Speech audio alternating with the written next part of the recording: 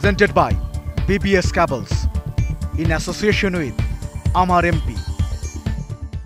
দ্বাদশ জাতীয় সংসদ নির্বাচন চলে এলো, আগামী 7 জানুয়ারি ভোট গ্রহণ। এরই মধ্যে যারা প্রার্থী হবেন তারা তাদের মনোনয়নপত্র জমা দিয়েছেন। আমরা জানি কারা প্রার্থী হচ্ছেন। আনুষ্ঠানিক প্রচার আর কিছুদিন পরেই শুরু হবে, তখনই আসলে নির্বাচনের যে আসল মজা কিংবা আনন্দ সেটা আমরা দেখতে পারবো। যদিও আনুষ্ঠানিকভাবে প্রচার শুরু হয়নি, কিন্তু প্রার্থীরা কিন্তু এলাকায় যাচ্ছেন, তারা নানা ধরনের পরিকল্পনা করছেন যে কীভাবে ভোটারদের কাছে যাবেন, কী প্রতিশ্রুতির কথা বলবেন, তাদের কী আশ্বাস দিবেন, কীভাবে ভোটগুলো আসলে নেওয়া যাবে, ভোটারদের আরও কাছাকাছি পৌঁছানো যাবে, সেই পরিকল্পনাগুলো করছেন তারা। আনুষ্ঠানিকভাবে প্রচার বা না গেলেও নানাভাবে ছোট আকারে হলেও ভোটারদের কাছে যাচ্ছেন আর নিজের যে প্রার্থীরা তার কথা তারা বলছেন। এই যখন প্রার্থীদের অবস্থা, তখন ভোটাররা কিন্তু একটা হিসেব নিকেশ করছেন। তারা জানেন যে কারা নির্বাচনে প্রার্থী হবেন, কাজেই তাদের একটা পরিষ্কার ধারণা নিচ্ছেন যে কাকে ভোট দিলে তার উন্নতি হবে, তার এলাকার উন্নয়ন হবে, সেই হিসেব নিকেশগুলো তারা করছেন।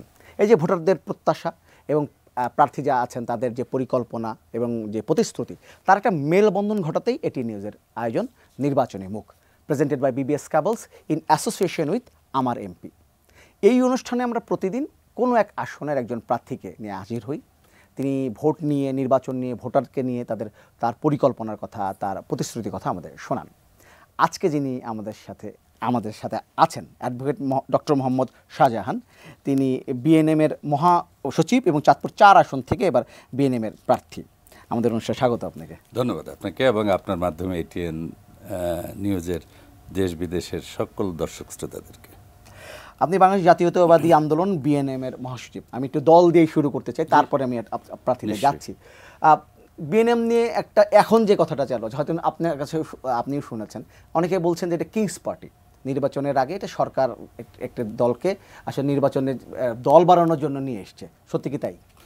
না, এইটা আমাদের প্রতি একটা অন্যায় অভিযোগ হবে, এই কারণে যে আমরা নির্বাচনের আগে আসিনি। Let me tell you in a very short way যে আমরা 2018 সালের যে নির্বাচন দেখেছি, এই নির্বাচনটা বিতর্কিত ছিল। সেটা সরকার বা তৎকালীন নির্বাচন কমিশন স্বীকার করুক বা না করুক, সেই নির্বাচনের পরিপ্রেক্ষিতে দেশের মানুষের ভোটাধিকারকে প্রয়োগ করার জন্য, কারণ ভোটাধিকার প্রয়োগের মাধ্যমে, সুষ্ঠুর মাধ্যমে আপনি 5 বছরের জন্য জনগণকে একদিনের রাজা বানাবেন, তিনি প্রজার অধিকার পাবেন না, তো সে তার ভোটাধিকার প্রয়োগ করতে পারবে না। সেইটাকে টার্গেট করে আমরা সমমনা অনেকগুলো মানুষ বিভিন্ন প্রফেশন থেকে, আমাদের মধ্যে বিচারপতি রয়েছেন, সাবেক সংসদ সদস্য রয়েছেন, 3 বাহিনীর চৌকস ঊর্ধ্বতন একদম জেনারেল পর্যায় থেকে নিচে, এবং নেভাল, এয়ারফোর্স, পুলিশের, তারপরে হচ্ছে কবি, সাহিত্যিক, সাংবাদিক, বুদ্ধিজীবী, চৌকস আইনজীবী, সিনিয়র আইনজীবী, সাবেক ডেপুটি অ্যাটর্নি জেনারেল, তারপর হচ্ছে আপনার ইঞ্জিনিয়ার, কৃষিবিদ। আমি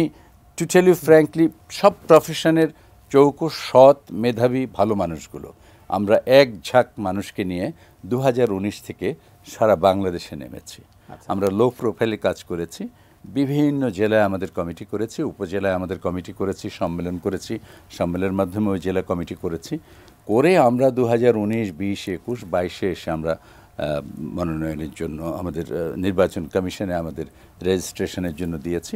এবং এই ইতিহাসগুলো আপনারা জানেন, আমি আর এগুলো বলতে চাই না। আমাদের অনেকগুলো যাচাই বাছাই, নির্বাচনী প্রক্রিয়া, আমাদের অফিস ভিজিট, আমাদের সাথে মত বিনিময়, কাগজপত্রের শর্ট, সেগুলো ঠিক করে দেয়া, একটা রাজনৈতিক দল করা। আমি একজন হিউম্যান রাইট অ্যাক্টিভিস্ট হিসেবে আমার অভিজ্ঞতা ছিল যে সারা বাংলাদেশে আমার হিউম্যান রাইটসের চার্টার রয়েছে।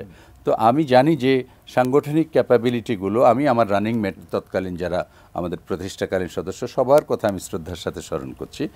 সে সময় আমাদের কনভেনার যিনি ছিলেন, সে সময় আমাদের মেম্বার সেক্রেটারি যারা ছিলেন, তারা অনেক কষ্ট করেছেন সবাই মিলে, সম্মিলিত। Is a team work, together we achieve more, team.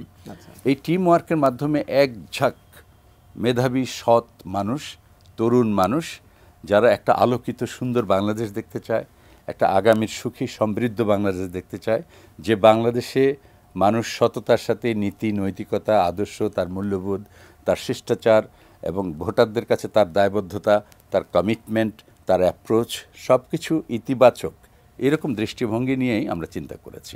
এই চিন্তা করার ফলে, আর আধা মিনিট আমার শেষ হয়ে যাবে, এই চিন্তা করার ফলে আমরা যখন করেছি আমাদের সব কিছু ঠিক আছে, অনেকবার যাচাই বাছাই করে, বরং মনে হয় যেন নির্বাচন কমিশন বা সরকার আমাদের এই নিবন্ধন না দিতে পারলেই বাঁচে, কিন্তু আমাদের যেহেতু না দেওয়ার কোনো কায়দা ছিল না, তারা দিয়েছে। এই নিবন্ধন নিয়ে যখন আমরা মাঠে নেমেছি, এই নিবন্ধন নিয়ে মাঠে নামার আগেও আমরা কিছু পজিটিভ কর্মসূচি দিয়েছি। এই কর্মসূচিগুলো আপনাদের দৃষ্টিগোচর হয়নি এই জন্য যে অধিকাংশ কর্মসূচি আপনাদের কাছে এরকম মনে হয়, আমি শ্রদ্ধাবোধ রেখে বলি, 50-100 জন লোক নিয়ে প্রেস ক্লাবের সামনে বা অন্য জায়গায় আপনি যখন খুব ডিস্ট্রাকটিভ বা অন্য কোনো আলোচনায় মাঠ গরম করেন, সেটা মনে হচ্ছে যেন বিশাল দল, বিশাল কর্মসূচি। কিন্তু আমরা যে বিশাল কর্মযজ্ঞ করে আসছি সারা দেশব্যাপী, চ্যারিটি করেছি, কোভিডকালীন কাজ করেছি, মাস্ক বিতরণ করেছি, অনেক অনেক কাজ করেছি, সেটা তখন আর দৃষ্টিগোচর হয়নি। আমরা যদি কিছু ভাঙচুর, কিছু কনস্ট্রাকটিভ করতাম, ডিস্ট্রাকটিভ করতাম, হয়তো আপনাদের দৃষ্টিগোচর হতো। এখন আমার প্রশ্ন হচ্ছে, যারা কিংস পার্টি বলে বা আপনাদের মিডিয়ার বদলতে হয়তো কেউ কেউ বলে, আমি শ্রদ্ধাবোধ রেখে বলতে চাই যে অধিকাংশ মিডিয়া প্রথম শুরু করলেও আমার বক্তব্য শুনে এটা পরিহার করেছে। দু একটি মিডিয়া, আমি নাম বলতে চাই না, কেন জানি তারা মনে হয় ওনারা এই সরকারের কর্মকাণ্ড, যেই সরকারের অনেক দুর্নীতি বা করাপশন বা একটা ইউনিয়ন ওয়ার্ড লেভেলেরও অনেক নেতাকর্মী কিন্তু কোটি কোটি টাকার মালিক, মনে হচ্ছে ওনাদের কাছে মনে হয় এরাই ক্ষমতায় থাকুক, এরাই আজীবন থাকুক, ভালো মানুষরা রাজনীতিতে আসবে না, এটা যদি মনে করে তারাই আমাদেরকে কিংস পার্টি বলে, তারাই আমাদেরকে মনে করে সরকারের ইয়ে। বরং আমরা তো সরকারের সবচেয়ে বড় রোশনালে আছি। সরকার তো আমাদেরকে এখন চিন্তা করছে যে বোধহয় ইনারাই ক্ষমতায় চলে আসবে। তো সেই হিসাবে আমাদেরকে কিংস পার্টি বলাটা আমাদের প্রতি যেমনি অবিচার, তেমনি একটা ভুল ভাবনা এবং ভ্রান্ত ধারণা। আপনার নির্বাচনের আগে বা এই নির্বাচন তফসিল ঘোষণার আগে আপনাদের অফিস ছিল মহাখালীতে, হঠাৎ করে এটি গুলশানে চলে গেল, বড় আকারে চলে গেল, এটি নিয়ে কথা আসছে যে এই টাকাটা কোথা থেকে পেলেন, এ ধরনের কথা তো শুনতে হচ্ছে নিশ্চয়ই। আচ্ছা, ধন্যবাদ আপনাকে। আপনার এই প্রশ্নটি না হলে আমার দেশের জনগণ এবং ভোটাররা কিন্তু এই উত্তরটি হয়তো তাদের কাছেও মানে প্রশ্ন তৈরি হতো। দেখুন, মহাখালীতে আমাদের একটা অফিস ছিল যেখানে হার্ডলি 30 থেকে 40 জন লোক বসতে পারত। আমরা বাংলাদেশে এত বিরাট একটি রাজনৈতিক দল, আত্মপ্রকাশের পর আমাদের প্রতি মানুষের এত আগ্রহ বেড়েছে, এবং আপনি লক্ষ্য করেছেন যে নির্বাচন ডিক্লারেশনের পর থেকে, আত্মপ্রকাশের পর থেকে অলমোস্ট প্রতিদিন এক এক দিন বিভিন্ন শ্রেণী পেশার হাই প্রোফাইল এবং রাজনীতিবিদ, চৌকো, সাংবাদিক, সাবেক এমপি এরকম প্রতিদিন আমাদের দলে জয়েন করছে। আমাদের দলে জয়েন করছে যারা পরিচ্ছন্ন মানুষ, যারা দেশে একটা পরিচ্ছন্ন রাজনীতি দেখতে চায়, যারা ভিনডিকটিভনেস নয়। তো এই মানুষগুলো প্রতিদিন জয়েন করছে এবং তাদের সাথে তাদের ফলোয়ার, নেতাকর্মী বহু সংখ্যক আসছে। এটা একটা দিক। আর হচ্ছে নির্বাচন যখন কাছে এসছে, মহাখালীর যে অফিসটা আমার 30 থেকে 40 জন বসা যেত, তো এখন তো একজন মনোনয়ন প্রত্যাশীর সাথেই 40-50 জন লোক আসে। এবং আমাদের অফিসেও আমরা গুলশানে যেটা নিয়েছি, স্থান সংকুলন হচ্ছে না। তো এখানে ধরেন যাদের কাছে মনে হবে যে না, একজন মহাসচিবের আলাদা রুম থাকবে না, ভাটির ভাপ্ত চেয়ারম্যানের রুম থাকবে না, আমার নির্বাচনী মনোনয়ন বোর্ড প্রার্থীদের ইন্টারভিউ নেব, সেটা রুম থাকবে না, আমি মহাখালীর চেয়ে চিপা জায়গায় বসেই করব, তখন কিন্তু আবার সমালোচনাটা ওই রকম হতে, ঢাল নেই, তলোয়ার নেই, নিধিরাম সর্দার। আপনি আমাকে কিন্তু এখানে এসছেন, চা খেতে দিয়েছেন, চায়ের কাপটা কিন্তু অর্ধেক। আমি কিন্তু ইচ্ছে করলে বলতে পারতাম যে আমাকে কিন্তু অর্ধেক চা দিয়েছে। বরং আমার কাছে ভালো লেগেছে, আমি বলছি যে আপনি আমাকে একটা ওয়ার্ম সম্বর্ধনা দিয়েছেন with worm T, and what ever may be the টি এর পরিমাপ কতটা হোক না কেন, ইটস টেস্টি। আমি আমার গলাকে শুকনো থেকে বা অন্য কোনো কারণে আমার জন্য এটা খুব সহায়ক। তো আমি কিন্তু এভাবে বলতে পারি, কিন্তু আমি আপনাকে ভিন্নভাবে সমালোচনা করতে পারি, মানে এটা খুব মাইজার। তো আমি দুভাবেই নিতে পারি। তো আপনি আমার মহাখালী কার্যালয়ে থাকতে সেটাকেও কিন্তু খুব নেগেটিভভাবে দেখতেন। এখন আমি বড় কার্যালয়ে গিয়েছি, আবার সেটার সমালোচনা আছে। আসলে ধরুন, আমার পার্টিতে যারা ফাউন্ডারকালীন সময় থেকে বর্তমানে যারা এসছে, আপনাদের অনেকের ধারণা নেই এদেশের অনেক শিল্প গ্রুপ, অনেক শিল্পপতিরা যারা একাই এরকম 10টা পার্টি চালাতে পারে, এরকম অনেক শিল্পপতি আমাদের পার্টিতে জয়েন করেছে। আমরা বলেছি তাদের অনেকে নির্বাচনও গিয়েছে, আমরা নাম প্রকাশ করিনি। আবার অনেকে আছে, তো তাদের 1-2 জনের অনুদান দিয়ে তো আমার একটা পার্টি অফিসে 1-2 বছর চলতে পারে। তো এখন যারা এই প্রশ্নগুলো তোলে, যে অনেকেই বলে আমরা খুব কষ্ট পাই যে কেন আমাদের চিন্তার পরিবর্তন হচ্ছে না। আমরা মহাখালীর এই 30 জনের অফিসে একজন এমপির মনোনয়ন প্রত্যাশীর সাক্ষাৎকারই তো নিতে পারবো না। তো ওখানে আমাদের পার্লামেন্টারি বোর্ড বসবে, আমি পার্টির মহাসচিব, আমি পার্টির মুখপাত্র পার্লামেন্টারি বোর্ডে আছি, আমাদের আরও পার্লামেন্টারি বোর্ড রয়েছেন, মেম্বাররা রয়েছেন সারা দেশের 300, আমরা 478টি মনোনয়ন ফর্ম বিক্রি করেছি, জমা নিয়েছি। বাট আমরা খুব খুব অত্যন্ত যাচাই বাছাই করে আমাদের নিজস্ব টিম যেহেতু আগে থেকে করা ছিল, কে কোন এলাকায় কত জনপ্রিয়, এই 4 বছরে তার কাজ কেমন ছিল, এটাকে যাচাই বাছাই করে আমরা কোয়ান্টিটি নয় কোয়ালিটিটাকে বিবেচনা করেছি। এবং আপনি যদি আমাদের প্রার্থীর তালিকা দেখেন, ইউ উইল অ্যাপ্রিসিয়েট যে আমরা 82 জন দিয়েছি, ঘোষণা করেছি, আর 20 জনকে হিডেন রেখেছি, অর্থাৎ 120 জন, যার মধ্যে আমাদের অনেক এমপি রয়েছে। আমরা আজকেও বলেছি যে আমরা 20 জন এমপিকে হিডেন রেখেছি, 17 জন এমপিকে হিডেন রেখেছি, 3 জন শিল্পপতিকে হিডেন রেখেছি, আর আমরা বাকি আমাদের সাথে 8-10 জনের মতো ইনারা প্রকাশ্যে যোগদান করেছেন এবং পরে জাতীয় পার্টি যোগদান করেছেন, পরে স্বতন্ত্র যোগদান করেছেন। ইনাদের নিয়ে আমরা ইনাদেরকে প্রকাশ করেছি। এখন একটি রাজনৈতিক দলে যদি এতগুলো মানুষ যোগদান করে, এতগুলো বিভিন্ন শ্রেণী পেশার মানুষ আসে, শ্রেণী পেশার বলবো না, অফকোর্স তারা সবাই চৌকস রাজনীতিবিদও বটে, রাজনীতিবিদও তো কোনো না কোনো পেশা থাকে। তো ইনারা যোগদান করছেন, ইনাদের নিয়ে আমরা ভালো কিছু উদ্যোগ করতে চাচ্ছি, দেশে একটা পরিবর্তন আনতে চাচ্ছি, আগামীর জন্য একটা সুখী সমৃদ্ধ বাংলাদেশ করতে চাচ্ছি। এখানে কেন ওনাদের কাছে এত খারাপ লাগবে যে আমি মহাখালী থেকে গুলশান যেতে পারবো না? এটা আমাদের কাছে খুব বিব্রতকর। এখানে আমার একটা ব্যাপার আছে, আপনি বলছেন যে অনেকে আপনার এখানে আসছেন যারা অনেকে শিল্পপতি, অনেকে সমাজে বিশিষ্টজন যদি বলি, তারা আপনার দলে এসে যোগ দিচ্ছেন।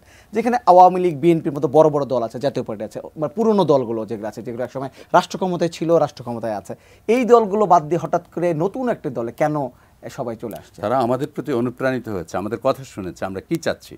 আমরা একটি দুর্নীতিমুক্ত বাংলাদেশ চাচ্ছি, একটি আগামীর সুখী সমৃদ্ধ বাংলাদেশ যাচ্ছি। আমরা একটা বাংলাদেশ এমনভাবে চাচ্ছি যে বাংলাদেশে যে সূচকগুলো একটা রাষ্ট্রকে তার মাপকাঠিতে অনেক ঊর্ধ্বে নিয়ে যায়। আপনি ধরেন এই দেশে গণতন্ত্রকে যদি আপনি প্রাতিষ্ঠানিক শেপ দিতে হয়, তাহলে আপনার মানবাধিকারকে স্ট্রেনথেন করতে হবে। দেশে কিন্তু মানবাধিকার সে পর্যায়ে নেই। আপনি মানবাধিকারকে যদি স্ট্রেনথেন করতে হয়, তাহলে আপনার আইনের শাসন প্রয়োজন হবে। আইনের শাসনের সাথে ওতপ্রোতভাবে জড়িত হচ্ছে ন্যায়ের শাসন। এই দুটো কিন্তু ডিফারেন্ট কনসেপ্ট, বাট ন্যায়ের শাসন ইজ মোর স্ট্রঙ্গার দ্যান আইনের শাসন। আপনি হয়তো প্রশ্ন করতে পারেন, সেটা অনেক জবাব লাগবে। আমি শুধু এক কথাই বলতে পারি, প্রফেসর ইসলাম যেটা শুরু করেছিলেন সেটাই ছিল ন্যায়ের শাসন।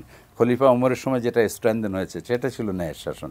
মানুষ ভিকটিম হতো না, সেটা পলিটিক্যালি হোক, মাসেল দ্বারা হোক, মানি দ্বারা হোক, হোয়াটএভার মেবি। আমরা কিন্তু এই কনসেপ্টগুলোকে ডেভেলপ করেছি।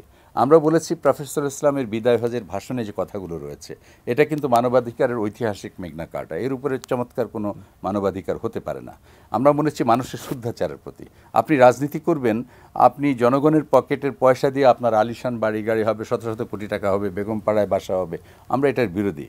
আগে দেখতেন রাজনীতি করে ফকির হয়ে যেত, এখন ফকির থেকে রাজনীতি মানে কোটি রাজা হয়ে যাচ্ছে।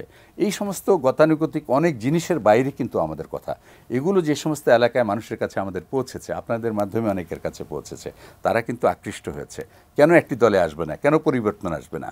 আপনি দেখেন কেজরিওয়ালা তো একজনই ছিল দিল্লিতে, একজন কেজরিওয়ালা কিন্তু রিজাইন করেছে, আবার জনগণ তাকে নিয়ে এসছে। সে কীভাবে শুরু করেছে? তার ইনোভেটিভ আইডিয়া, তার চিন্তা চেতনা। আজকে ডক্টর শাহজাহান এই দলের মহাসচিব, কোনো একদিন হয়তো সে থাকবে না, কিন্তু এই দলে এমন চৌকস নেতৃত্ব আসবে যারা যুগ যুগ ধরে আমরা আশা করি এই দলটাকে ঠিকই নিয়ে শুরুর সময় যদি আপনাদের এই ধরনের প্রচার কিংবা যদি বলছি, আপনি বলছেন অপপ্রচার, কিংস পার্টি বা এরকম নাম যদি আপনি শুনতে হবে, অপপ্রচার যদি হয়, যদি চলে, আপনাদের চলার পথটা কি একটু কঠিন হয়ে গেল না? না, নিশ্চয়ই নয়, নিশ্চয়ই নয়। বরং আপনারা এগুলো বলাতে তো আমাদের কৈফিয়ত দেওয়ার একটা সুযোগ হলো। আপনারা এগুলো বলাতে আপনি আমাকে এক ধরনের নেগেটিভ প্রচার করছেন, জনগণ সেটাকে যাচাই বাছাই করার জন্য আরও হচ্ছে।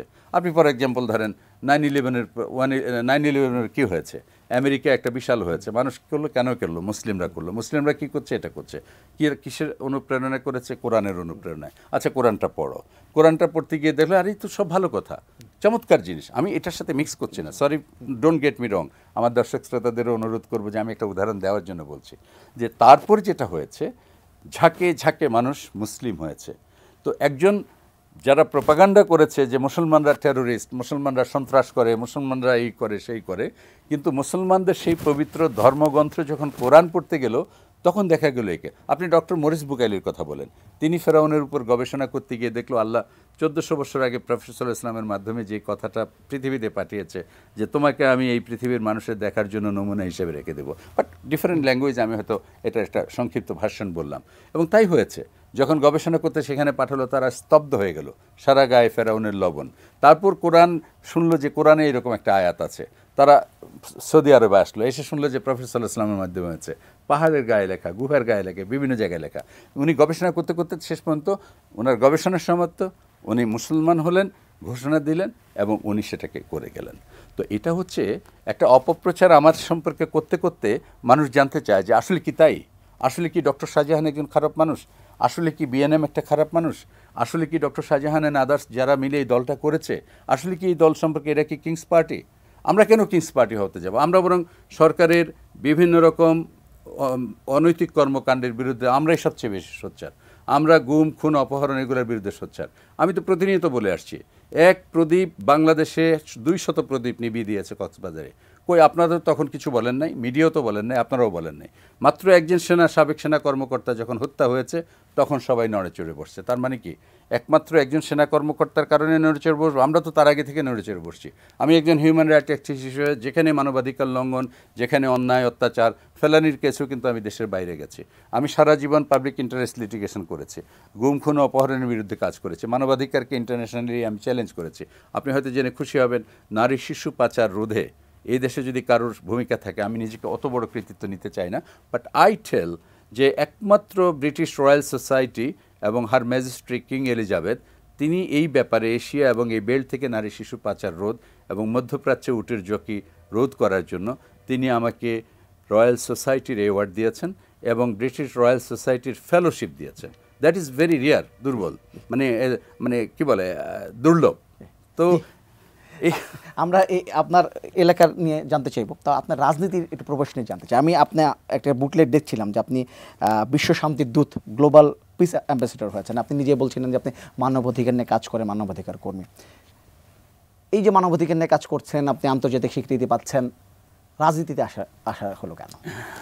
ধন্যবাদ আপনাকে, এবং আবারও আপনার মাধ্যমে এটিএন নিউজের দর্শক শ্রোতাদের বলছি যে আমরা অবশ্য কিছু কথা শুনে অনেক সময় একটু খারাপ লাগে বলে আমরা একটু এক্সাইটেড হই। আপনারা নিশ্চয়ই ক্ষমা সুন্দর দৃষ্টিতে দেখবেন। বিষয়টা হয়েছে, ধরুন আমি একজন মানবাধিকার কর্মী, আমি মানবাধিকার নিয়ে কাজ করি এবং আলহামদুলিল্লাহ আপনি যথার্থই বলেছেন, এবার গ্লোবাল পিস অ্যাম্বাসেডর মানে বিশ্ব শান্তির দূত, যেটা মালয়েশিয়ার রাজধানীতে বসে হয়েছে, সেটা হচ্ছে এটা আপনাদের সবার অর্জন, বাংলাদেশের 16-17 কোটি মানুষের অর্জন। আমি আমার দর্শক শ্রোতাদের বলতে চাই যে এটি আপনাদের অর্জন, এবং এটাই তো সবচেয়ে বড় কথা। একজন শান্তির দূত যদি রাজনীতিতে আসেন তাহলে তো তিনি শান্তির বার্তাই পৌঁছাবেন। আপনি আরও জেনে খুশি হবেন, আমি গত বছর দিল্লিতে যে global piece conference for interfaith piece and harmony, এটারও আমি কিন্তু 3 বছরের জন্য সভাপতি হয়েছি। এবার ডিসেম্বর মাসের 25-26 তারিখ সোনারগাঁও হোটেলে সারা বিশ্বের 12টি দেশের প্রতিনিধিরা, ইনক্লুডিং অনেক দেশের হেড অফ স্টেট এখানে আসার কথা ছিল, জাতিসংঘ মহাসচিব, পোপ, আরও অনেক, মালয়েশিয়ার প্রেসিডেন্ট, অনেকে আসার কথা ছিল। আমাকে প্রচুর সময় ব্যয় করে আবার এটা ক্যান্সেল করতে হয়েছে। এখন প্রশ্ন হচ্ছে রাজনীতিতে আসলেন কেন? সেটা যেমন একটা উত্তর। আরেকটা উত্তর হচ্ছে, আপনার অবগতির জন্য আমার দর্শক শ্রোতার বলে, রাজনীতিতে আমি অনেক আগে এসেছি। আমি একদম ছাত্র রাজনীতি শহীদ রাষ্ট্রপতি জিয়াউর রহমানের হাত ধরে মানে কি, উনি যখন ঢাকা বিশ্ববিদ্যালয়ে প্রবেশ করেন তখন আমরা যে কজন রাস্তার উপর শুয়ে পড়েছিলাম যে আমরা কোনো সামরিক কর্মকর্তাকে বিশ্ববিদ্যালয়ে ঢুকতে দেব না, আমিও তাদের মধ্যে একজন। কিন্তু তিনি আমাদেরকে অনুপ্রাণিত করেছেন মানে তিনি বুঝিয়েছেন, কথা বলেছেন। যাক, এনিওয়ে দ্যাট ইজ ডিফারেন্ট। আমি রাজনীতিতে ঢুকেছি ছাত্রদলের সেই প্রতিষ্ঠা লগ্ন থেকে, কাজী আসাদের নেতৃত্বে আবু সাইদ হলে, সেখান থেকে আমার ছাত্র রাজনীতি শুরু। সুতরাং বিএনপির অনেক স্ট্যান্ডিং কমিটির মেম্বারও রয়েছে যারা বলতে গেলে আমার চেয়ে জুনিয়র। 1 2 নম্বর হচ্ছে, হ্যাঁ, মাঝখানে যখন আমি অনেক অবমূল্যায়িত হয়েছি, একটা কথা শুধু বলে নেই তাহলে আপনার প্রশ্নের জবাবটা হবে যে 1991 সালে যখন সবাই নির্বাচন করতে চলে যায়, বিএনপি নির্বাচনে আসে, এরশাদ সরকারের পতন ঘটে, তখন আমি বেগম খালেদা জিয়ার স্পেশাল অ্যাসিস্ট্যান্ট। তো এই স্পেশাল অ্যাসিস্ট্যান্ট থাকাকালীন উনি আমাকে অনুরোধ করেছিলেন, সবাই নির্বাচন করতে যাচ্ছে, তুমি আমার সাথে থাকো, তোমার ড্রাফটিং ভালো, অন্য কিছু তুমি সব কিছু সামলাতে পারো, পলিটিক্যাল কর্মকাণ্ডগুলো, তাছাড়া আবার নির্বাচন পরিচালনা কমিটি, সেটাকে ম্যানেজ করা, দল ক্ষমতায় আসুক, তোমরা মূল্যায়িত হবে এবং তোমার এলাকায় তুমি পরের বার করো, এবার একজন করবে। কিন্তু রাজনীতিতে একবার যিনি যখন জেকে বসেন তার আর পরের বার হয় না। তার রাজনীতিবিদদের অবসর হয় মৃত্যুর পরে। আর এই কথাটা বলে আমার রাজনীতিবিদ বন্ধুদের আমি আহত করতে চাই না, আপনার এটা কথা আমরা এমনি বলার পর জন্য বললাম যে আসলে হয়তো জনগণই তাকে আর ছাড়তে চায় না, এটাও হতে পারে। আবার মাহাতির মোহাম্মদ তো ছেড়ে দিয়েছেন, আবার জনগণ তাকে টেনে নিয়ে এসছেন, আবার তিনি ছেড়ে দিয়েছেন। তো এটা হলো কি কালচারের ব্যাপার। আপনি যখন সুন্দর রাজনীতি করবেন, পরিচ্ছন্ন রাজনীতি করবেন, তখন মানুষ কিন্তু আপনাকে টেনে আনবে, রাখতে চাইবে। তো আমার এলাকা তখন চাঁদপুর 4 ফরিদগঞ্জ, বেসিক্যালি আমি চাঁদপুর এবং লক্ষ্মীপুর এই বেলটাকে একদম রাজনীতি গুছিয়ে দিয়েছি তখন। যাই হোক, আমি রাজনীতিতে নির্বাচনে যাইনি, কিন্তু পরে দেখলাম যে একদম আনাড়ি যাদেরকে কেউ চিনত না, এবং সেই সময় বিএনপি চেয়ারপারসন আমাকে বললেন যে তুমি একটা মিটিংয়ে গিয়ে তাকে পরিচয় করে দিয়ে আসো যে তুমি আমার কাজ করার জন্য ছেড়ে দিয়েছো, তা না হলে জনগণ তাকে প্রত্যাখ্যান করবে, ভোট দেবে না।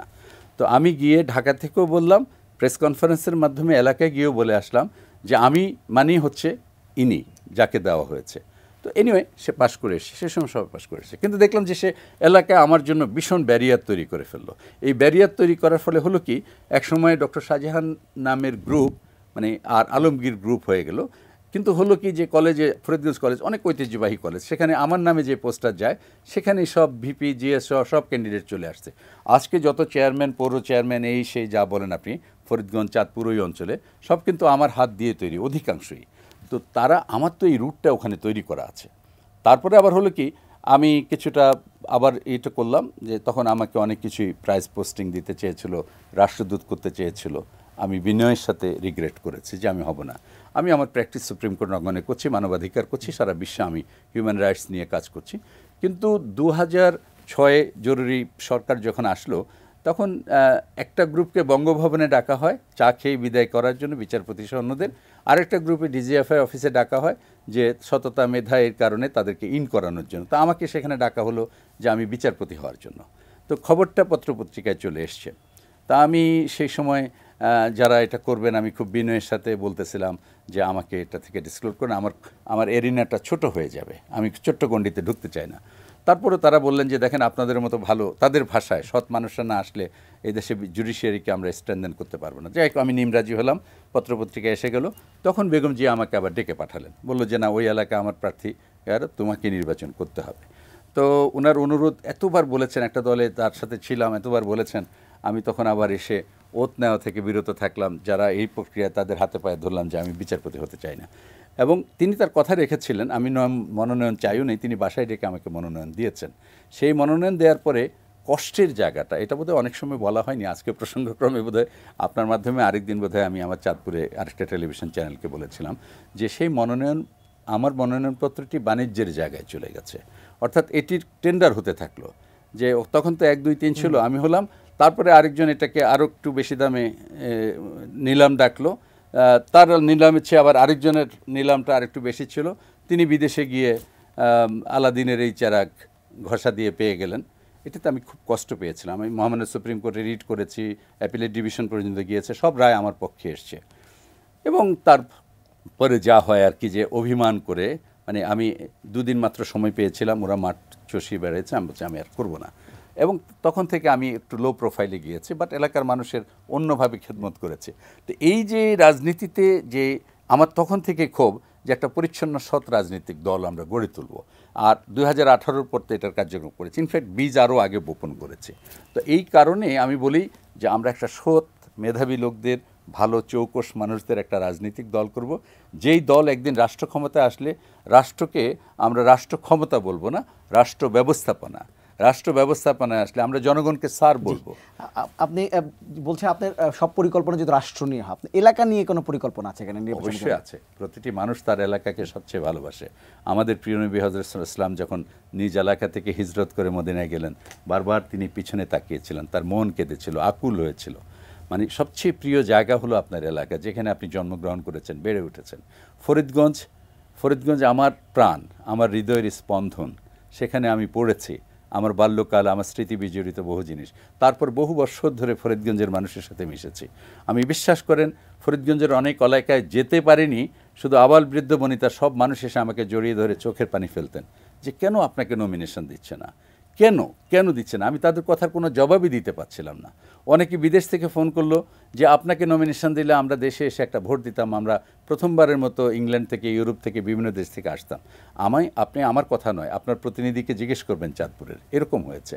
কিন্তু কষ্টের জায়গা কি, দল কখনো ভালো মানুষদের, আমি জানি না অন্য দলের ক্ষেত্রে কি হয়, এই দলে কখনো ভালো মানুষদের মূল্যায়ন হয়নি।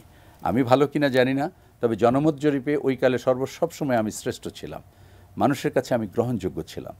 আমার মেধা, বিচক্ষণতা, চিন্তা, চেতনা মানুষকে, যেমন আমি কখনো কোনো দলের প্রতি গিবত করি না, সমালোচনা করি না। কোনো দলের নেতাকর্মীরা আমার দ্বারা নিগৃহীত হবে এরকম চিন্তা আমি কখনো করি না, বা আমার দলের মধ্যে গ্রুপিং উপগ্রুপিং হবে এটা কেউ বলতে পারবে না। আমি ঢাকা বিশ্ববিদ্যালয়ে যখন পড়েছি সমস্ত ছাত্র সংগঠনগুলো বলতো, আমি তখন ছাত্র রাজনীতি করি, যে শাহজাহান ভাই আসছে, আমার একটা মোটরসাইকেল, পরে আমার একটা গাড়ি, সব ওর গাড়ি জ্বালাতো, কিন্তু শাহজাহান ভাইয়ের গাড়ি দেখলে সবাই ছড়ে যেত। শ্রদ্ধার একটা আসন তৈরি হয়েছে, চাঁদপুরও সেটা হয়েছে, ফরিদগঞ্জেও সেটা হয়েছে। এবং আমি শুধু আপনাকে উইথ ডিউ রেসপেক্ট বলতে চাই, আমার দল নয়, একেবারে প্রত্যেকটা দলের নেতাকর্মীদের আমার সাথে গেলে জনসংযোগ আমার সাথে নেমেছে, যেটা খুব রেয়ার হয়। আমি আপনি উন্নয়নের কথা বলছিলেন, দেখ আমি প্রসঙ্গটা অন্যদিকে নিয়ে আলোচনা চলে গেছে। উন্নয়ন আমার ভিন্ন ভাবনা আছে। আমার এলাকায় ইনফ্রাস্ট্রাকচার এখনও অনেক দুর্বল রয়েছে, রাস্তাঘাট, বিদ্যুৎ, তারপরে হচ্ছে স্কুল কলেজ। বিশেষ করে আমি শিক্ষার দিকে প্রথম প্রাধান্য দিতে চাই। দ্বিতীয় প্রাধান্য দিতে চাই আমার যুব সম্প্রদায়কে আমি সম্পূর্ণ করতে চাই, ইউথদেরকে। আমি স্কুল মোটিভেশন প্রোগ্রাম করতে চাই, যুবকদের মোটিভেশন প্রোগ্রাম করতে চাই। ওখানে কোনো মেডিকেল কলেজ নাই, ফরিদগঞ্জে আমি মেডিকেল কলেজ হসপিটাল করতে চাই। আমি সেখানে ডিপ্লোমা ইনস্টিটিউশনগুলো গড়ে তুলতে চাই, মানুষের কর্মের জন্য বিভিন্ন কারখানা সেখানে গড়ে তুলতে চাই। এবং আমার একটা ধরুন আন্তর্জাতিক পরিমণ্ডলে অনেক দিন কাজ করার কারণে এবার আমি যেহেতু গ্লোবাল পিস অ্যাম্বাসেডর হয়েছে এবং গ্লোবাল ইন্টারফেথ ডায়ালগ এবং গ্রুপটার চেয়ারম্যান যেহেতু আমি হয়েছি, পূর্বাঞ্চলে আমার একটু ছোট্ট জায়গা আছে, সেটা আমি দান করে দিয়েছি তাদেরকে। তারা দুবাইতে অফিস করার কথা ছিল, আমি দান করাতে সেটা 47 তলা বিশিষ্ট অফিস বাংলাদেশি হবে, সেটাও আমি কিন্তু দান করে দিয়েছি। আমার এলাকা আমার মা বাবার নামে বিভিন্ন প্রতিষ্ঠান, আমি চ্যারিটি করি। বিচারপতি লতিফুর রহমান যখন তত্ত্বাবধায়ক সরকারের প্রধান, তিনি আর কোথাও যাননি বাংলাদেশে, একমাত্র আমার বাড়িতে গিয়ে ডক্টর শাহজাহান ফাউন্ডেশনের ভিত্তিপ্রস্তর স্থাপন করেছেন। সবাই তাকে বলছে যে আপনি এত দূর গিয়ে এটা করবেন, তিনি বলছেন আমি ডক্টর শাহজাহানকে খুব ভালোবাসি, তার পরামর্শে আমি একটা ভালো নির্বাচন করতে পেরেছি। বাট এনিওয়ে, অনেক কথা বললে অনেক কথা আসে। আমার এলাকার উন্নয়নের জন্য আমি আমার যুব সম্প্রদায়কে মাদক মুক্ত করব, ডিজিটাল আসক্তি মুক্ত করব, আমার যুব সম্প্রদায়কে কর্মের সংস্থান করব। আমার এলাকায় স্কুল কলেজ রাস্তাঘাট হাট বাজার বিদ্যুৎ যেগুলো গতানুগতিক রয়েছে, এর বাইরে কিন্তু আমার অনেক দূরদর্শী চিন্তা আছে। সেই দূরদর্শী চিন্তা হচ্ছে যে আমার এলাকার মানুষরা একদিন এখান থেকে আমি যাদেরকে করব তারা বিশ্বের বহু জায়গায়, যেমন আমি আজকে বিশ্বের বহু দেশে পড়াই, এটা পড়ানোর জন্য ছাত্র শিক্ষকদেরকে প্লেনের টিকিট পাঠিয়ে অনেকে আমার সিরিয়াল পায় না। আলহামদুলিল্লাহ আমি inter religion piece and harmony, good governance, social justice, equity, এর বিভিন্ন বিষয় বিশ্বের বিভিন্ন বিশ্ববিদ্যালয়ে পড়াই, বাংলাদেশে পুলিশকে পড়াই, আমি বার কাউন্সিলে পড়াই, আমাকে কয়েকবার আর্মিদের বিভিন্ন ইনস্টিটিউট থেকে হয়েছে। আমি চাচ্ছি শিক্ষার উপর ভিত্তি করে প্রফেট সাল্লাল্লাহু আলাইহি ওয়াসাল্লামের যে আদর্শ এবং খোলাফায়ে রাশিদিন যেটা করেছেন সেটার আদর্শ, সেটাতে কিন্তু আপনি দেখেন মাইনরিটির কিন্তু কোনো ডিসক্রিমিনেশন নেই। নবী সাল্লাল্লাহু আলাইহি ওয়াসাল্লামের সময় বলা হয়েছে তো তোমাদের মধ্যে সংখ্যালঘুরা সবচেয়ে বেশি নিরাপদ, তাদের সম্পদ, তাদের মেয়েদের ইজ্জত আবরু সব কিছু তোমাদের কাছে আমানত। তো যদি সেটা হয়, আমার এলাকায় দেখেন মাইনরিটি হিন্দু ভোটাররা তারা সবসময় বলেছে শাহজাহান ভাই আসলে আমরা দল বেঁধে ওনাকে ভোট দেবো, কেন তারা আমার এই কথাগুলো শুনেছে। আমি কখনো এগুলাতে বিশ্বাস করি না যে এখানে কে সংখ্যালঘু, বরং আমি বলি যে প্রফেট সাল্লাল্লাহু আলাইহি ওয়াসাল্লাম সর্বকালের সর্বশ্রেষ্ঠ মহামানব, তার কথা যদি মেনে চলো তাহলে তাদেরকে সর্বোচ্চ নিরাপত্তা দিতে হবে। আমরা একদম শেষ দিকে চলে এসেছি, মানে আপনার একটু ভোটারদের উদ্দেশ্যে যদি কিছু বলার থাকে।